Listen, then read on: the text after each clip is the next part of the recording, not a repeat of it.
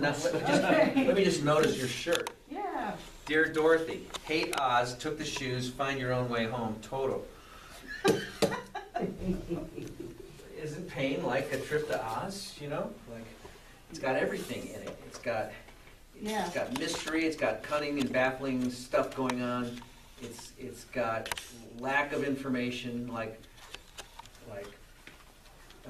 who's the Good Witch of the West? Glinda. Glinda.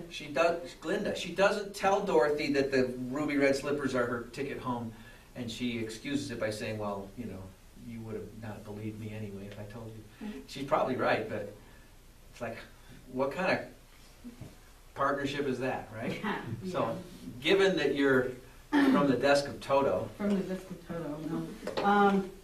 No, I've been hit with, it seems like you were saying, you get hit with one thing, you're dealing with that, you're going through life, and then next thing you know, boom, here comes another one.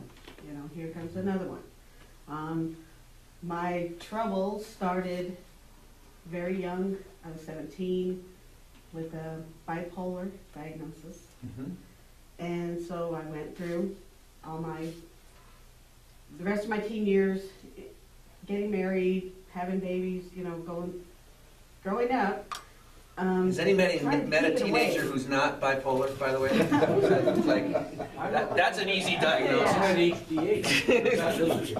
Can I have another one of these? It wasn't until a few years back that things started like going bad. Going bad as far as I had a back injury, and so that kind of started there, and I was being treated with like hydro for years and years. Hydrocodone? Years, yes, hydrocodone. After back injury? After a back injury. That's when things started going bad. That's when things started going bad. And then it got to the point where I could no longer take hydrocodone. I would throw up every time. It would just make me sick. And then slowly, over time, I just started getting different like injuries, like my tendons started giving out on me all over my body. I got the eye injury, so then I can't really see that well. When I started getting like surgeries for the tendon release and carpal tunnel, all that, it started going, you know, I'd had the surgeries, and I think they were fixed, but they weren't. They just kept getting worse and worse and worse.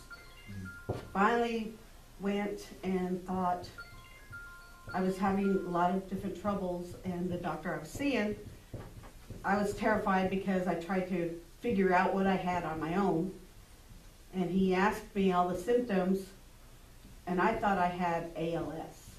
You know, I was terrified. I thought I was terrified. Lou Gehrig's disease, right? Yes. But he asked me a bunch of questions, and come to find out, he showed me, he's like, you have fibromyalgia.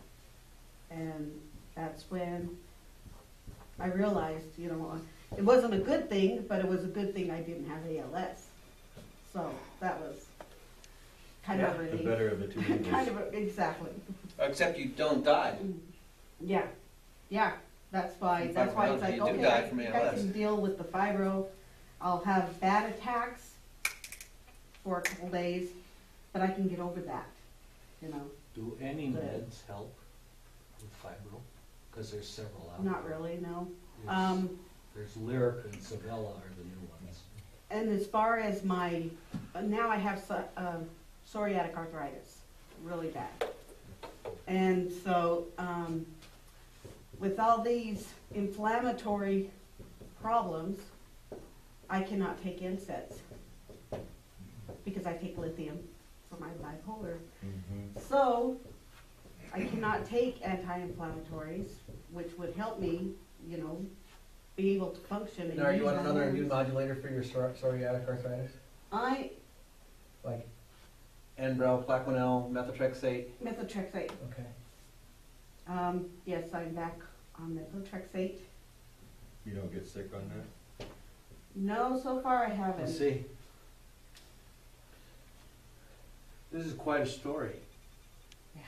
So, if we can go to that with the Oz thing, age 17, you left Kansas, okay? Utah, same thing. Yeah. And for a while, you were able to take hydrocodone. Follow the Elbrick Road. Then you developed some bad tendons, more struggles, eye injury. This would be somewhere around where you met the scarecrow, okay? More troubles, more symptoms that are baffling. Like, where are we going? Are we going to Oz or not? Are we going to take a side trip to try to get some brooms?